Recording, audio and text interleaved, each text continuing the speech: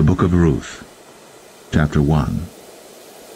Now it came to pass in the days when the judges ruled, that there was a famine in the land, and a certain man of Bethlehem, Judah, went to sojourn in the country of Moab, he and his wife, and his 2 sons.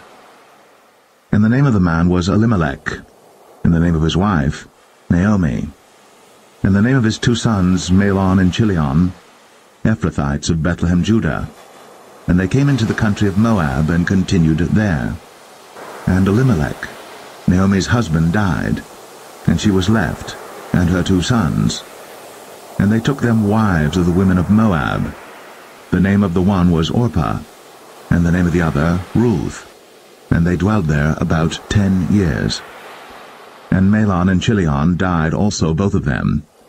And the woman was left of her 2 sons and her husband. Then she arose with her daughters-in-law, that she might return from the country of Moab. For she had heard in the country of Moab how that the Lord had visited his people in giving them bread. Wherefore she went forth out of the place where she was, and her 2 daughters-in-law with her. And they went on the way to return unto the land of Judah. And Naomi said unto her 2 daughters-in-law, Go, return each to her mother's house. The Lord deal kindly with you, as ye have dealt with the dead, and with me. The Lord grant you that ye may find rest, each of you, in the house of her husband. Then she kissed them, and they lifted up their voice, and wept. And they said unto her, Surely we will return with thee unto thy people. And Naomi said, Turn again, my daughters, why will ye go with me? Are there yet any more sons in my womb, that they may be your husbands? Turn again, my daughters, go your way.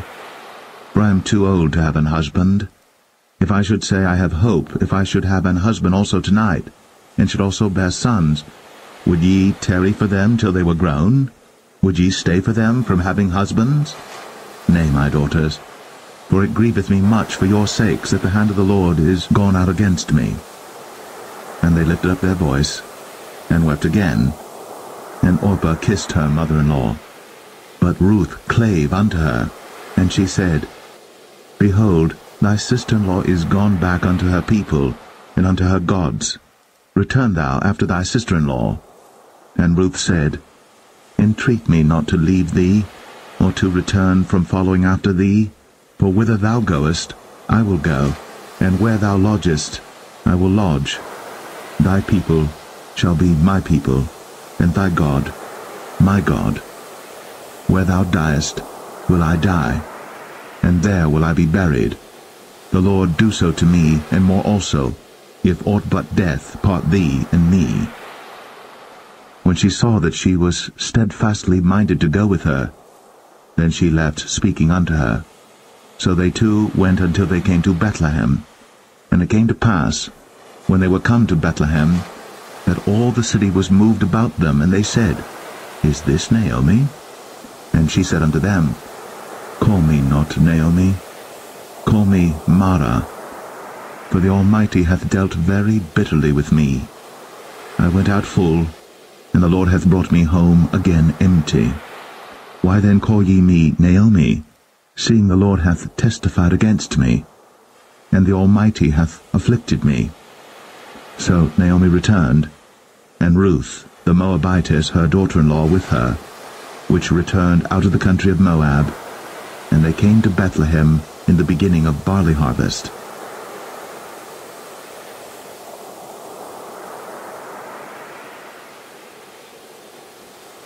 Ruth 2. And Naomi had a kinsman of her husband's, a mighty man of wealth, of the family of Elimelech, and his name was Boaz. And Ruth the Moabitess said unto Naomi, Let me now go to the field, and glean ears of corn after him in whose sight I shall find grace. And she said unto her, Go, my daughter. And she went and came and gleaned in the field after the reapers, and her hap was to light on a part of the field belonging unto Boaz, who was of the kindred of Elimelech. And behold, Boaz came from Bethlehem, and said unto the reapers, The Lord be with you. And they answered him, The Lord bless thee. Then said Boaz unto his servant that was set over the reapers, Whose damsel is this? And the servant that was set over the reapers answered and said, It is the Moabitish damsel that came back with Naomi out of the country of Moab. And she said, I pray you, let me glean and gather after the reapers among the sheaves. So she came, and hath continued even from the morning until now, that she tarried a little in the house. Then said Boaz unto Ruth, Hearest thou not, my daughter? Go not to glean in another field, neither go from hence, but abide here fast by my maidens. Let thine eyes be on the field that they do reap, and go thou after them. Have I not charged the young men that they shall not touch thee? And when thou art athirst, go unto the vessels, and drink of that which the young men have drawn. Then she fell on her face, and bowed herself to the ground, and said unto him, Why have I found grace in thine eyes, that thou shouldst take knowledge of me, seeing I am a stranger? And Boaz answered and said unto her, It hath fully been shown me all that thou hast done unto thy mother-in-law since the death of thine husband, and how thou hast left thy father and thy mother, and the land of thy nativity, and art come unto a people which thou knewest not heretofore. The Lord recompense thy work, and a full reward be given thee of the Lord God of Israel, under whose wings thou art come to trust. Then she said, Let me find favor in thy sight, my Lord, for that thou hast comforted me, and for that thou hast spoken friendly unto thine handmaid, though I be not like unto one of thine handmaidens. And Boaz said unto her, At mealtime come thou hither, and eat of the bread, and dip thy morsel in the vinegar. And she sat beside the reapers, and he reached her parched corn, and she did eat, and was sufficed, and left. And when she was risen up to glean, Boaz commanded his young men, saying, Let her glean even among the sheaves, and reproach her not. And let fall also some of the handfuls of purpose for her, and lead them, that she may glean them, and rebuke her not. So she gleaned in the field until even, and beat out that she had gleaned, and it was about an ephah of barley.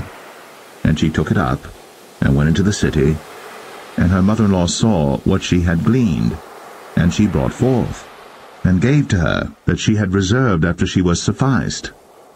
And her mother-in-law said unto her, Where hast thou gleaned today? And where wroughtest thou? Blessed be he that did take knowledge of thee. And she showed her mother-in-law with whom she had wrought, and said, The man's name with whom I wrought today is Boaz. And Naomi said unto her daughter-in-law, Blessed be he of the Lord, who hath not left off his kindness to the living and to the dead. And Naomi said unto her, The man is near of kin unto us, one of our next kinsmen.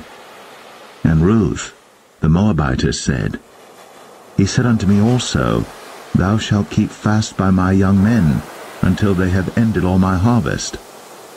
And Naomi said unto Ruth her daughter-in-law, It is good, my daughter, that thou go out with his maidens, that they meet thee not in any other field. So she kept fast by the maidens of Boaz to glean unto the end of barley harvest and of wheat harvest, and dwelt with her mother-in-law.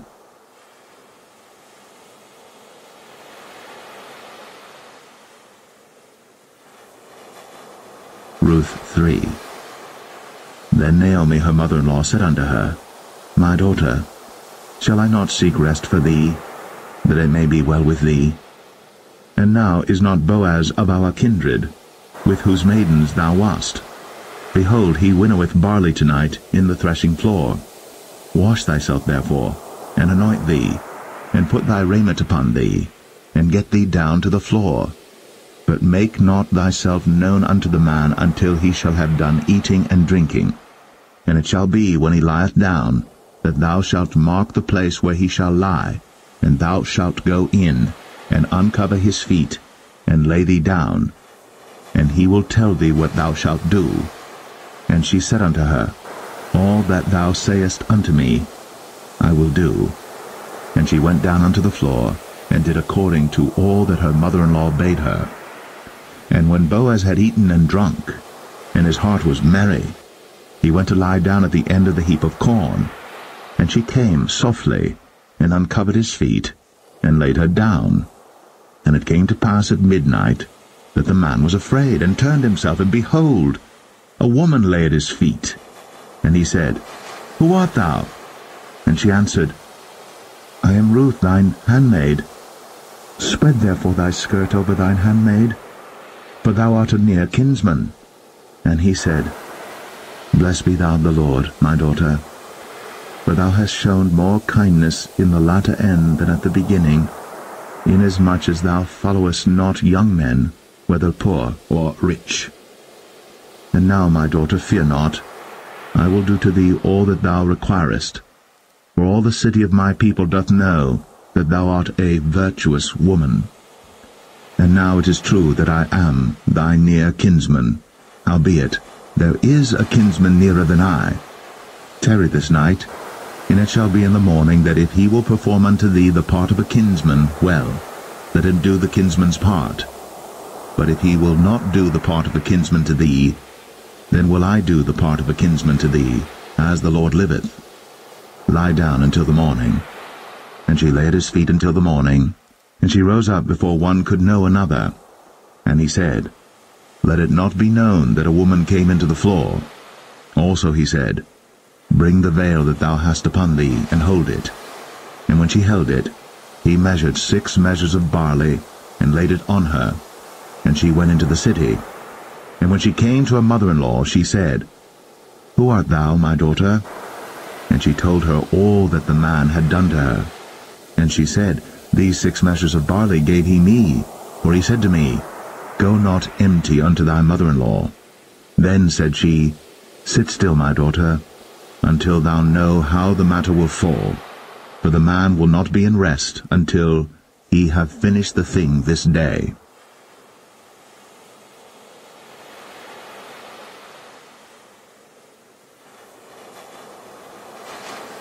Ruth 4.